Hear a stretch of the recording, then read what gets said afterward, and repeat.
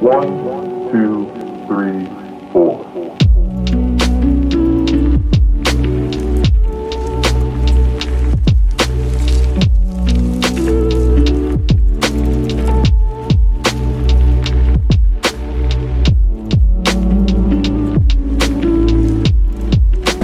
So what's up? Sa ngayon mapunta kami ng Marilaque. Dalawa lang kami. Dalawa kami nung bayaw ko. So ang gamit niya ngayon ay RS125, no, yung Honda, black and red accent color. So sa ngayon nandito kami sa may Marikina. Bale plan namin dumaan sa may Lilac. And then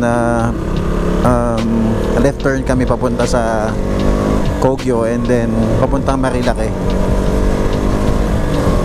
Ayan. So actually late na kasi 10:30 na. So malamang magla-lunch na kami somewhere dun sa Marilaque. So hindi pa namin alam kung saan dun yung mga sikat na pwedeng kainan. And then at the same time, since mahilig kami sa gulay, baka bumili na rin kami ng gulay doon.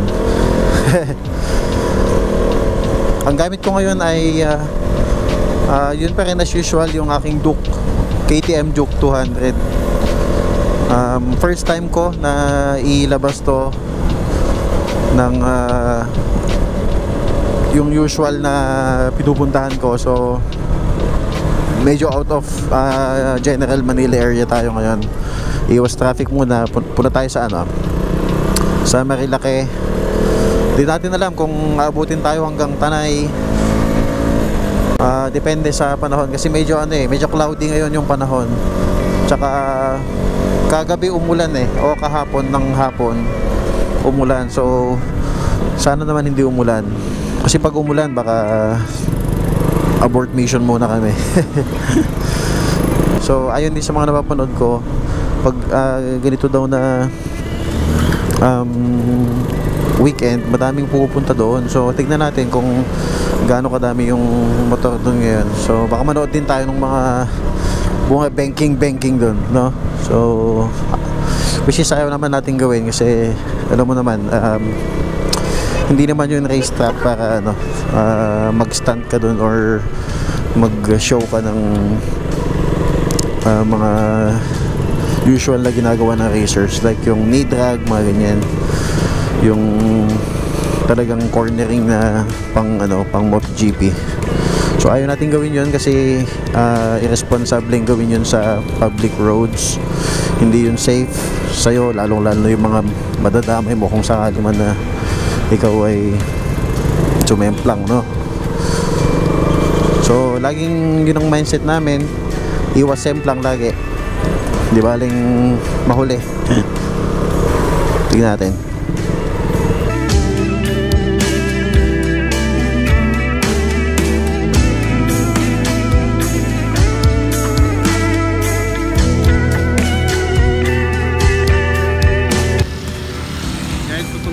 Kami kasi alala ko maluwag yung gulong ko sa harapan, so kailangan ko muna ayusin.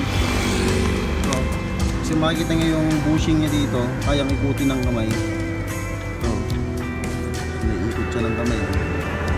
So kailangan ko lang siyang ikitan.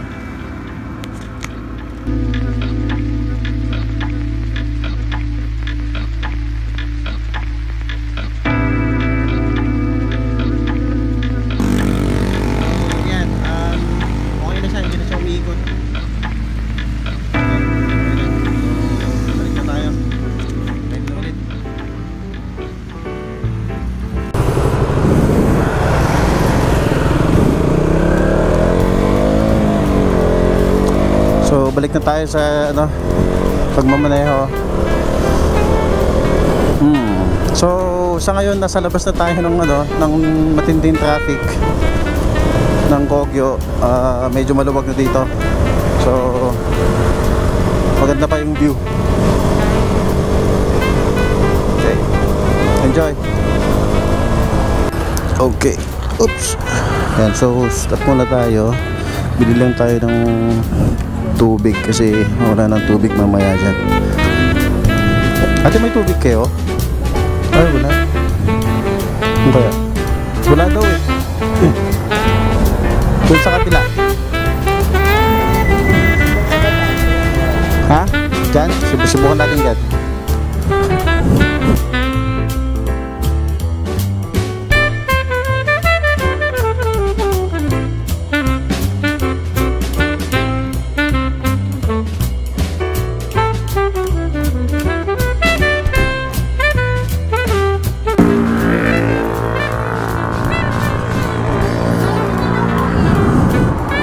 Dalawa ata. Wala na? Sige, yun na lang. Isa lang. Naku po. Salamat. Yeah, so wala tayong magagawa kundi magpasalamat sa kung ano ang bayan. So dalawa kami. Isang bottle ng tubig. Pwede na to. Pampawi lang ng uhaw. Isa lang eh. Ubus na daw. Oh. Ay, nako. Yan.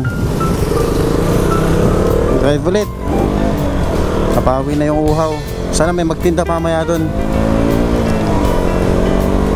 Alright.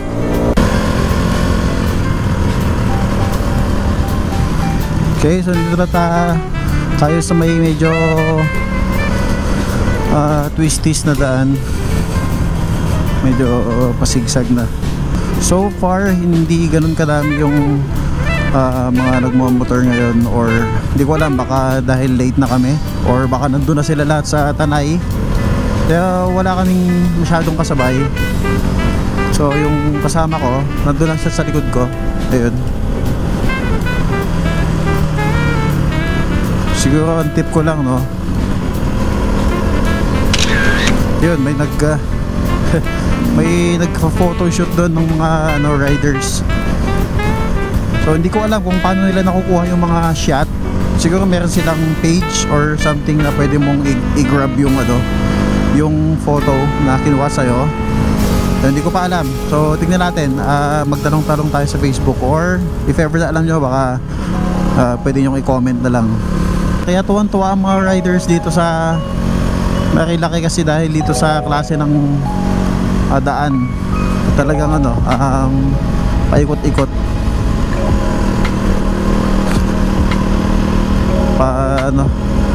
pasigsag-sigsag talaga yung daan.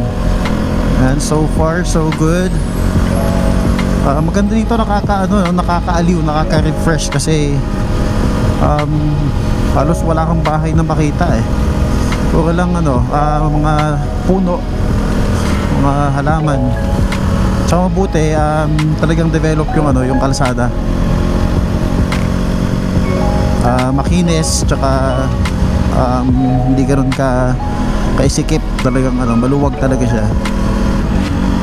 Lalo dun sa bandang Kogyo kanina, napakaluwag ng kalsada.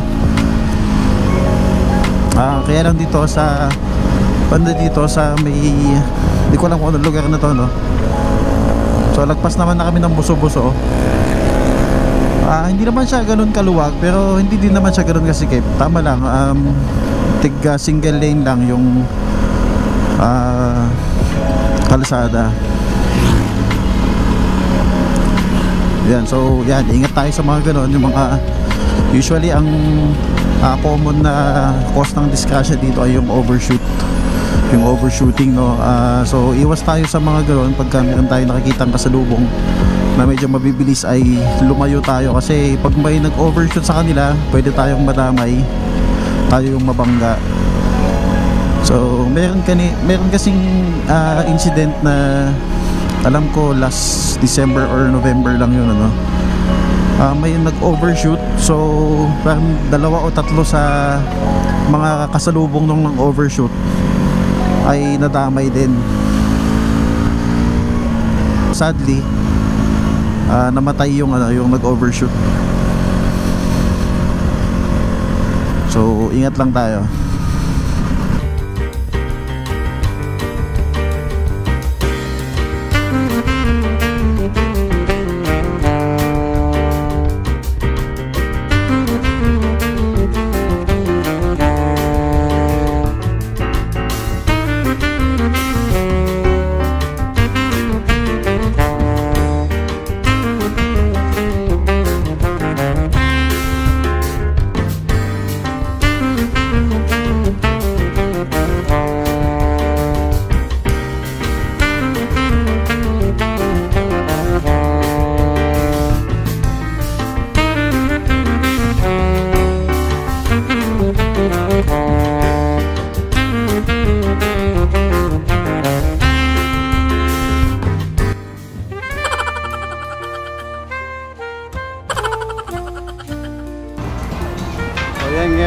na tayong kumain. Tayo ay babalik na sa pagdadrive. Dito kami kumain kay Palisay 2 Restaurant. Napakabait ni ate kasi pinahiram niya ako ng charger. So, let's go.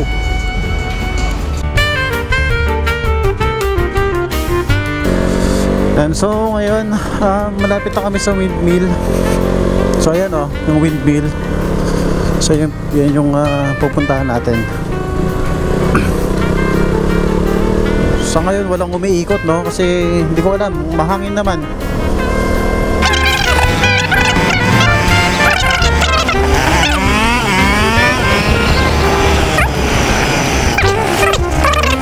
So same lang to nung nandun sa may Ilocos, sa may Banggi Windmills. So same lang siya ng laki.